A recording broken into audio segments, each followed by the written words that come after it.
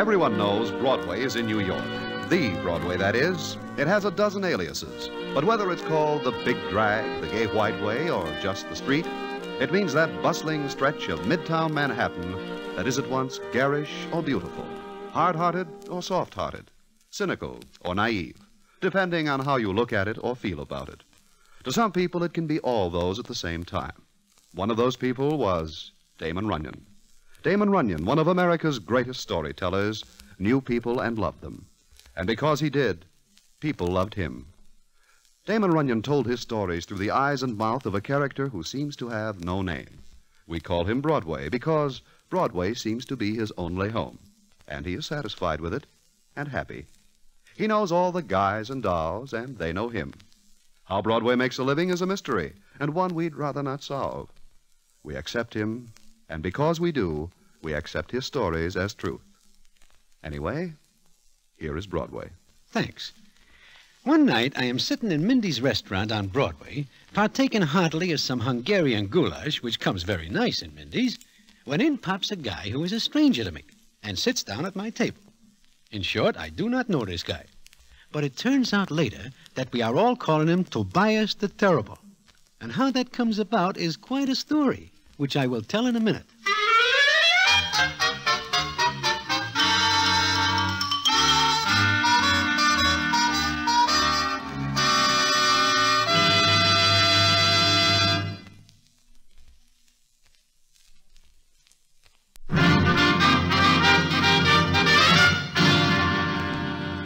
And now back to the Damon Runyon Theater and the famous story, Tobias the Terrible.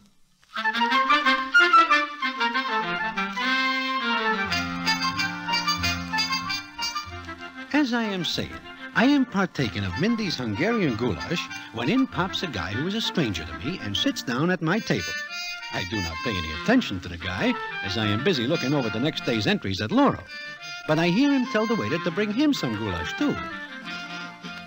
By and by, I hear the guy making a strange noise. I look over my paper and see that he is crying. He is a very little guy, maybe a shade over 5 feet tall, and weighing maybe as much as a dime's worth of liver, and he has pale blonde hair and a very sad look in his eyes. And from his looks, I can see that this guy does not belong in these parts. Well, I watch him cry for a spell, and naturally, I am very curious as to why he is crying. So I asked him, you will pardon me, but why are you crying?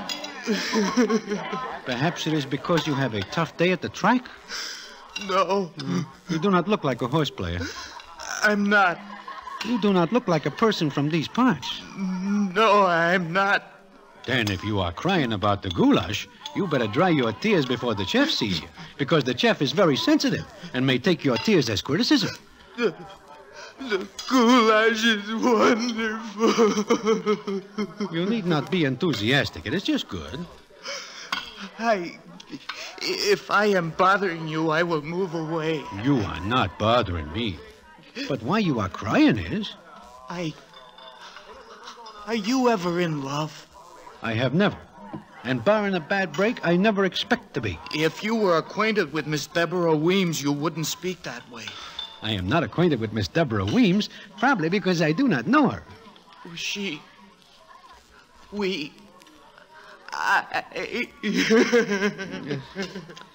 With that, the little guy goes back to crying.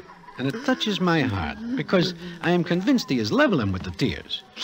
Now, I have a naturally sympathetic heart for anybody, as long as it does not extend to a touch for a fin, or even a less amount. So I get this little guy to tell me his name, which is Tobias Tweedy. This is an odd name, but it belongs to an odd character, so I lets it pass. He tells me the whole story, which is as follows. My home is in Erasmus, Pennsylvania. Do you know where that is? If it is not within a stone's throw from where we are, I do not. Well, I am in love with Deborah Weems, who was in love with me until she changed her mind. What occasions this chill? What? Why is she not in love with you anymore? She thinks I'm not tough enough. Why does she not see this at first? You do not look like you are ever dangerous. I'm not. That's the trouble, Mr. You may call me Broadway. Well, Mr. Broadway, Deborah goes to the movies, and she has seen tough guys, and she has made up her mind that they are her ideals. To make things worse, there is a Joe Trivet in Erasmus who claims he once shook hands with a gangster. That is dangerous work. I don't believe him. I told him so. What happens? Look, why don't you go back to Erasmus and punch this Joe Trivet? That is what happened. You punches him? No. No? The reason I don't is because he has the idea first and punched me.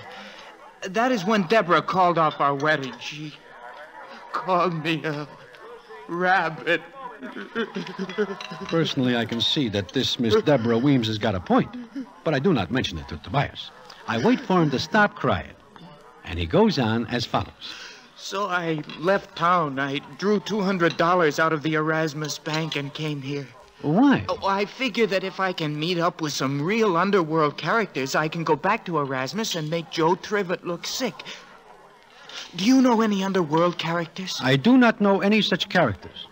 And if I do, I am not going to talk about them. I have not yet met any tough characters, and until I do, I can't go back to Erasmus. If I could just go to a tough joint and see some characters, I could go back to Erasmus. Do you know a place you can take me? Well, your story touches me. I will take you to such a place.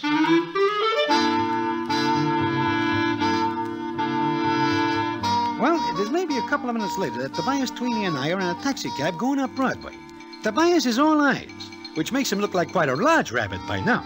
He turns to me and says as follows. Golly, Mr. Broadway, this is nice of you.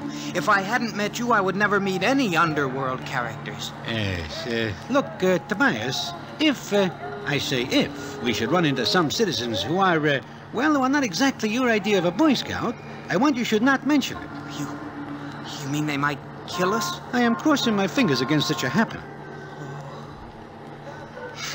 Gee, look at all the lights. Do you not have lights in Erasmus? We turn them out at 10 o'clock. Well, how does one find one's way around the town? It's not a very large town. It is not large enough for me and Joe Trivet. I see. Or maybe you will point out some of the sights for me as we go along. I see most of them by day, but I do not recognize them. Tobias, you have nothing on me. I do not recognize him in the day either. Gee, I can hardly wait until I tell Deborah that I am out with a character.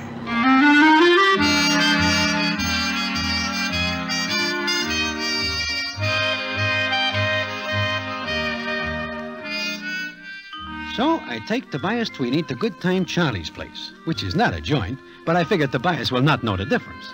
But the moment we go through the door, I am sorry, because who is present but a dozen citizens from different parts of the city, and none of these are a bargain at any time. But I take Tobias around and introduce him. Tobias, meet Harry the horse. Gee. You ain't growed much, have you? And this is Angie the ox. Where did you get this, Broadway? Angie, the ox? You don't like the name, Tobias? Oh, it's wonderful. And this is little Mitzi. Hiya, Tobias. So I introduce Tobias all around, and his eyes are growing like saucers. I tell his story, and when I do, Tobias starts crying again. And it affects little Mitzi, who is just tossed around himself more than somewhat by a doll. Little Mitzi says to Tobias, I never hear of such an outrage in my life. If I have time, I will go back to the town with you and make this Joe Trivet hard to catch. Furthermore, I will give this Deborah Weems a piece of my mind. Say, Broadway. Yeah, Angie? You say you bring him here to meet some underworld characters? Well, yes, that is what I say. Are you expecting to find them here? Well, I wonder if we can get in touch with anyone who knows such characters and can arrange to have Mr. Tweeny meet them. Although, personally, I loathe and despise characters of this nature. Hey, you guys, we got to talk this over. Come on. Yeah, we got to help this kid. Now, all this is very odd, especially since little Mitzi himself is a character who the police dislike intensely. In fact, so much so that they are willing to give him a vacation on citizens' money. It is likewise with Harry the horse, Angie the ox, and the others. But I say nothing, which is very smart, not only now, but at any time. Anyway, they are talking this over. And while they are, I see that Tobias Tweeny is asleep. It being after 3 a.m. in the morning, he is done in. He is still asleep in a chair when Good Time Charlie comes hurrying in. Hey, you guys. Harrigan's outside. Harrigan? Harrigan. Yeah, I believe that is his name, and he is still a lieutenant in the police force, and he is in company with others of his ilk. A raid. And I am carrying a rod, which is awkward, because it'll be tough on anybody who owes the state some time. And I seem to remember owing some. The police are back and front. Can you hold them off, Charlie? I will stall, Mitzi, but Harrigan is a very determined man. You will stall until we can get rid of our guns. Yeah, all right. But you will please make it very fast, or Lieutenant Harrigan will take nothing to coming through the door without opening it first. You will make it snappy, boys. I am uncomfortable, naturally. But the rest are even more so, especially since being caught with a Roscoe means large portions of grief. But there is no place to chuck the irons, there being an even dozen of said weapons. And then Angie looks up and points to Tobias and says, Him, a Tobias character. What about him, Angie? Harry, now I ask you, does he look like a hardened character? He looks like nothing. But I do not see the reasons for this discussion at the present time. Look, we put our guns on him. Angie, you are a genius. Yeah. Mitzi, I thank you. All right, load him up with rods. I put my rod in his pocket. Stick this in his waistband. well, they all stowed their guns on Tobias, who is so sleepy he just mumbles as they tuck the irons on his frame and in his clothes. When they finish, Angie looks at him and says, There, Harrigan'll never find him. Who would think of looking for a gun on him? Shh. Listen. That, I believe, is Harrigan and his gendarmes. We will sit down and look innocent. Shh.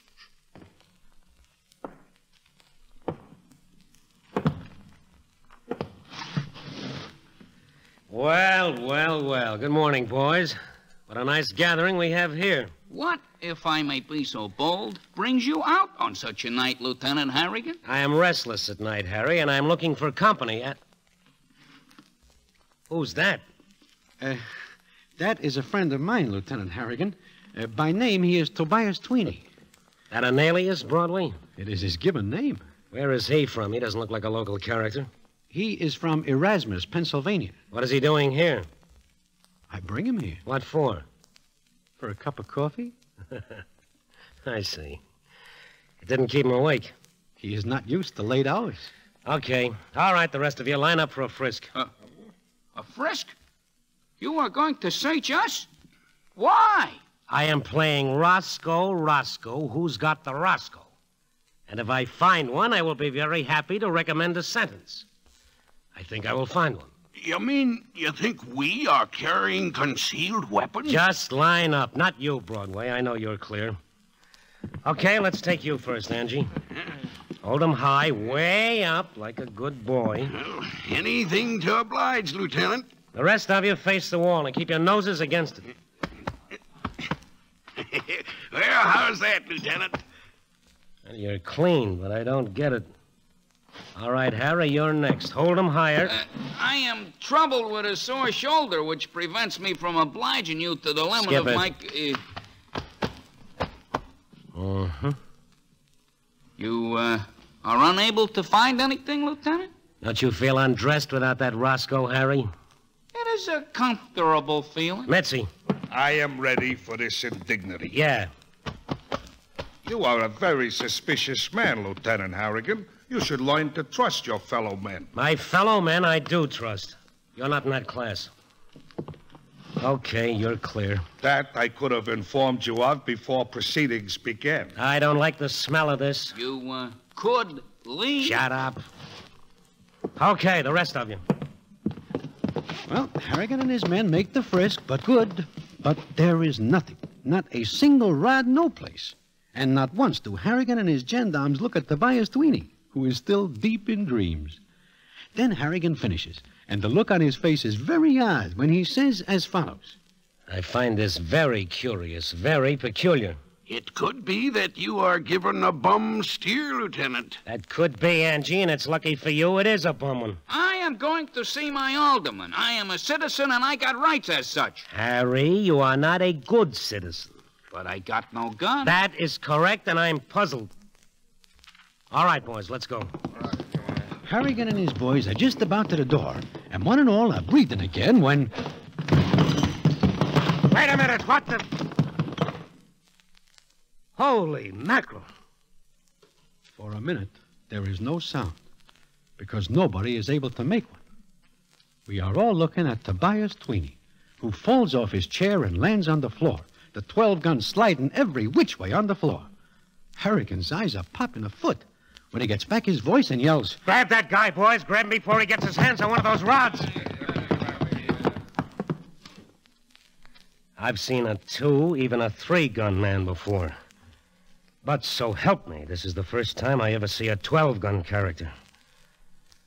Hey, you, wake up. Wake up, hear me? Deborah, is that you?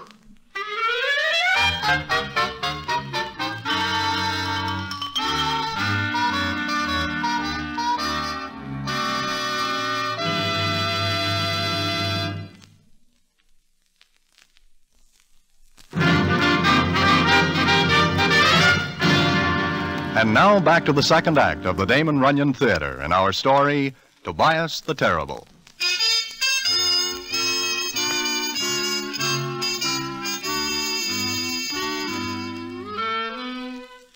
So, that is that. Tobias Tweeny is picked up off the floor with 10 gendarmes grabbing parts of him. The next day, the newspapers are full of the capture of a guy they call 12-Gun Tweeny. The papers give it a big play, and Harrigan gives out a statement that says 12-Gun Tweeny is a bloodthirsty guy because he says nothing whatsoever, but only glares at them with a steely glint in his eyes. Although, of course, the reason Tobias stares at him is because he is too dumbfounded to think of anything to say. Well, I naturally expect that when Tobias figures this out, he will spill the whole business, and all the parties who are in Good Time Charlie's when he is arrested think the same way and go into retirement for a time. But it seems that when Tobias finally realizes what is the score, he is getting so much attention that it swells him all up, and he decides to go on being 12-Gun Tweeny as long as he can, which is a nice break for all other parties concerned. So I sneak down to Judge Raskover's court the day Tobias is arraigned. The courtroom is packed with citizens eager to see this desperate character. The citizens are milling and pushing around, and there is much talk, which I hear as I push to the front. 12 guns he had on him. He's probably responsible for several revolutions. Think of meeting him when he was in a bad humor. Lieutenant Harrigan took a chance in nailing this character. This guy'll get 20 years, maybe 50. They say he's a big guy, maybe close to 7 feet tall. Well, I listen to all this and wonder what is going to happen when said citizens get a look at Tobias Tweeny. Then he is brought in. There he comes! Don't stand too close. Maybe he's still got a couple of guns they didn't find. A dead hush falls when they see Tobias. Tobias is smaller than usual. He is some heads under the shortest citizen in the courtroom, and his rabbit face is quivering. But he stands there as proceedings go on as follows. You will please rise. In comes Judge Raskover, who takes his place on the bench. Good morning. Morning, Judge. The judge adjusts his glasses and looks down and says, Where is the prisoner? This is Tobias Tweeny, Your Honor. Where, Lieutenant Harrigan? Here, Your Honor. That is the prisoner? Yes, Your Honor. Just a moment. I think my glasses are steamed up. And now, did you bring in the right prisoner? This is Tobias Tweeny, Your Honor. You mean to tell this court that this half portion is the desperate 12-Gun Tweeny? Yes, sir. Mr. Tweeny, are you Tobias Tweeny? I'm 12-Gun Tweeny. Just a moment. Lieutenant Harrigan, come up here. Yes, Your Honor. Are you sure you found 12 guns on this man? I did, sir. Are the guns in this courtroom? On the table, Your Honor. Good. I wish to see just how he was carrying them. Please put them on him. Yes, Your Honor. Mulligan, Schwartz, give me a hand. Well, Harrigan and his boys puts the guns on Tweeny. In his side pockets, one in each hip pocket, one in his waistband, one in each pants pocket, and so forth, until finally Harrigan says to the judge, That's it, Your Honor. Mr. Tweeny. Yes, Your Honor. Step closer to the bench. I wish to see for myself just what kind of a villain you are. Well, go on, Tweeny, step up. Tweeny, His Honor said step up. Well, we stand there and watch Tweeny. He does not move. It is like he is rooted to the spot. And I figured that now he is scared and wishes he is back in Erasmus. And then, while we watch, he takes a step, and it is like he is pulling his foot out of a puddle of tar. And then...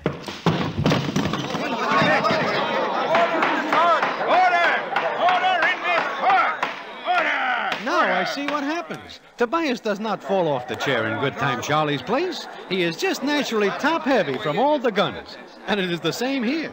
He is not able to walk under the load, and he topples forward on his face. While everybody is trying to get a look, a young doll rushes out of the crowd, and the scene is as follows. Tobias! Tobias, my darling. Deborah. Toby, darling, I love you. I did not realize this until we saw the New York papers in Erasmus. Deborah, you love me. Oh, Toby, you are wonderful. Kiss me, Toby. Order! There will be order in this court, or I will clear it. Young lady, who are you? I am his sweetheart. I love him. So I see.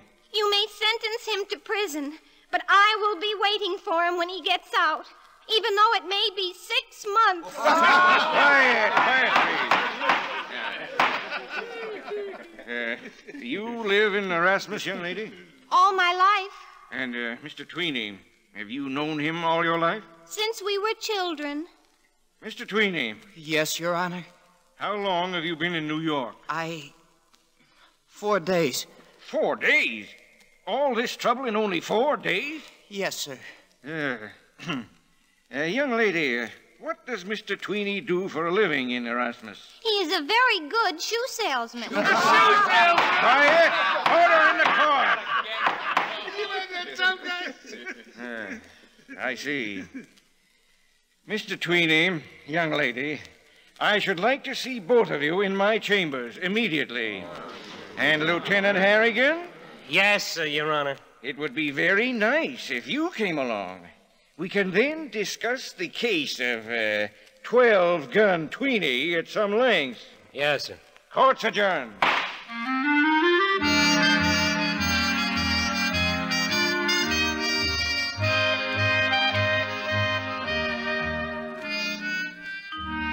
Well, Judge Raskover, being quite a slick codger, he has it all figured out.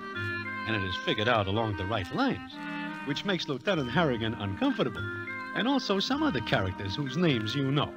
They are forced to stay undercover. Well, Tobias Tweeny and Deborah Weems go back to Erasmus, and it is not until a month later that I hear the payoff, which I will tell you in a minute.